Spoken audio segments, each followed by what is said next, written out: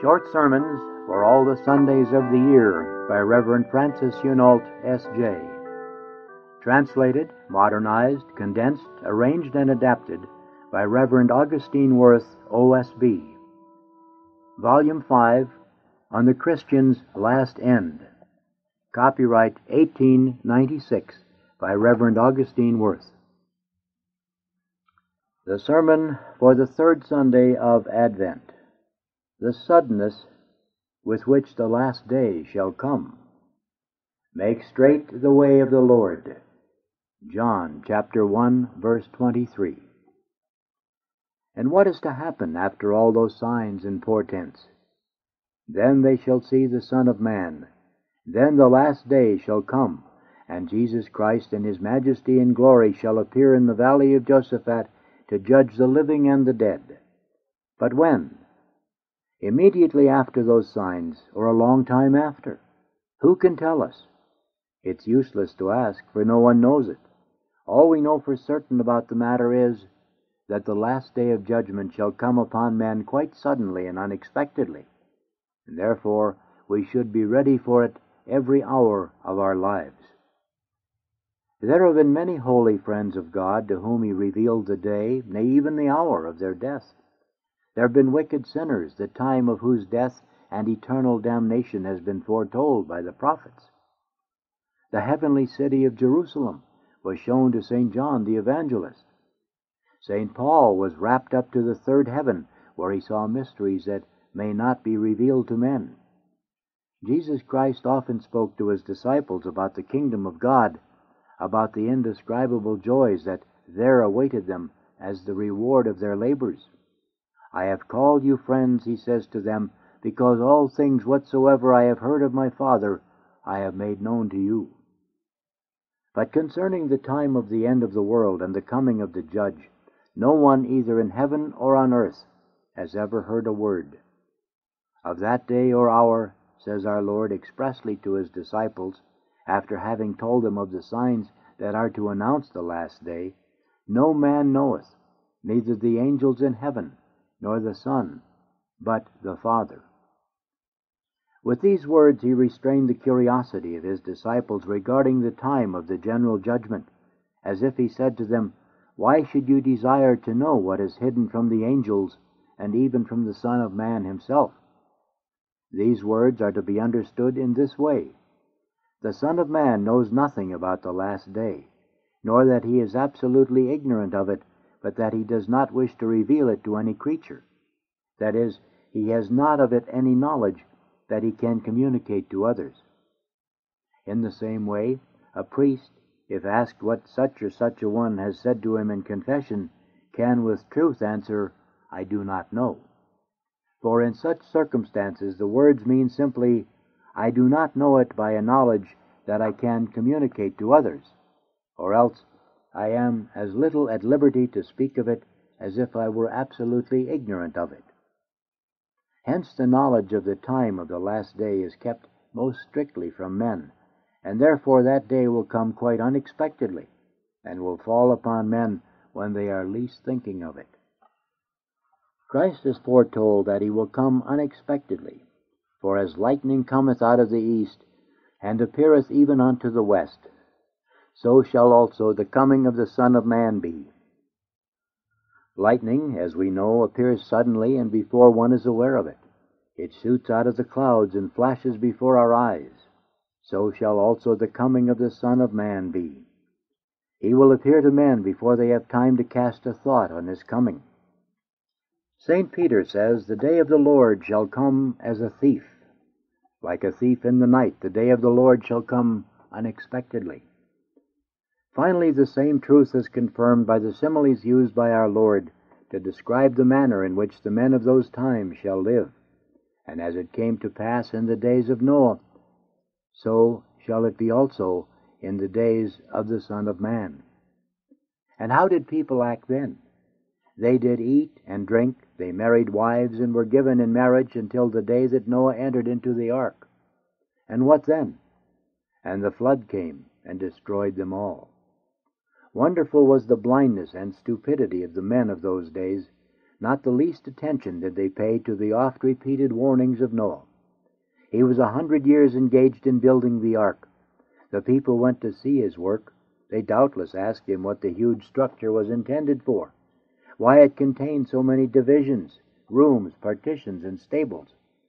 Noah said to them, "Do penance, sin no more, appease the anger of God. In a few years the whole world shall be destroyed, for the waters shall ascend higher than the highest mountain, and there shall not be dry land enough left for a little bird to stand on. Therefore be converted to God." "Oh, fool that you are," they said to him, "who put that nonsense into your head? Why do you plague yourself so with that useless labor? Enjoy yourself as we do. Eat, drink, and be merry." Meanwhile, the time for the flood came. The sky was darkened, the clouds began to collect, the sea swelled up and encroached on the dry land. Poor mortals, do you still refuse to believe? Yes, they're not the least disturbed. They go on as before. They did nothing but eat, drink, dance, and sing. They had marriage feasts and sports, and enjoyed themselves to their heart's content. And the flood came and destroyed them all. While they were in the midst of their sins, the floodgates of heaven were opened, and the water swept them all away. Likewise, continues the evangelist, as it came to pass in the days of Lot, they did eat and drink, they bought and sold, they planted and built, and in the day that Lot went out of Sodom, it rained fire and brimstone from heaven, and destroyed them all. Even thus shall it be in the day when the Son of Man shall be revealed. Should we not think that so many signs would be enough to make the men of that time watchful? But no. When the fear and terror caused by the signs shall be at an end, they shall resume their former mode of life, and when they least expect it, in the twinkling of an eye, fire shall fall from heaven and reduce the world to ashes. And then the dreadful trumpet shall resound in all places, and the angel's voice be heard crying out, "Arise, ye dead, and come to judgment." And what conclusion are we to draw from this? Make straight the way of the Lord. Therefore we should now prepare ourselves most carefully for that day. After speaking of the uncertainty of the last day, and saying that no man nor angel knows anything about it, Christ adds, "Watch ye therefore, because you know not what hour your Lord will come." Be ready like to a householder who expects a thief to break in, and knows not when he will come.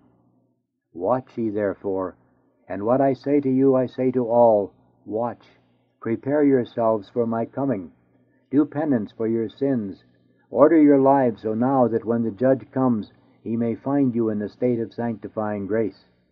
Otherwise the fire that consumes your bodies shall be only a prelude to the eternal flames of hell.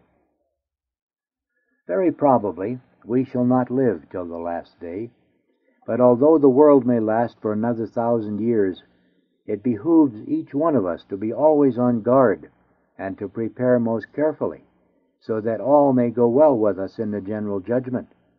For in whatsoever state of life the end shall find each one, in that state too shall the last day of the world find him. For as a man dies, so shall he be judged on the last day. If we die in the state of grace, we need not fear judgment, but rather rejoice at it. The kingdom of heaven, the society of the elect, is surely open to us. If we die in the state of sin, we have nothing good to hope for on the last day. The fire of hell among the reprobate is and will be our lot forever. Therefore, the judgment that awaits us on the last day depends on our death and the last day of our lives. Hence, as we should always be prepared for that day, so too should we be always ready for the hour of death. Now who can tell us when that hour shall come, or where it shall find us? God alone knows that. To no purpose should we expect a messenger to be sent to warn us. We know not whether it will be after 10 or 20 years, today or tomorrow, or even in this very hour. One thing we know, and that is that the Lord has warned us and all men, Wherefore be you also ready, because at what hour you know not the Son of Man will come. In the hour when you are not thinking of it, death will come and take you out of the world before the tribunal of God to the particular judgment, and whatever sentence you receive then, and no other, shall be the one you shall hear in the general judgment. Therefore, the conclusion is evident. Every one of us who values his soul and its salvation should and must now be ready for the coming of the Judge. And I say, be ready, for it will be too late to begin to prepare when the Judge knocks at the door, and it will be forever too late.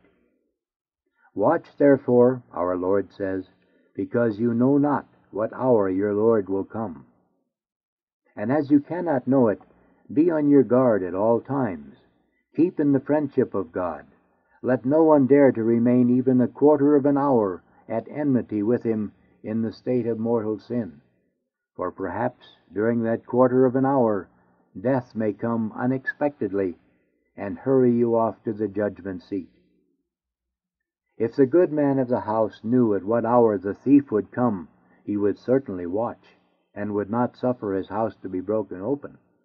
And if we knew the hour of our death, would any one of us be so reckless as not to repent of his sins beforehand and be reconciled to God? But since we do not know that hour, and since any hour may be our last, we must be at all times intent on this important business, and be ready for the long journey into eternity.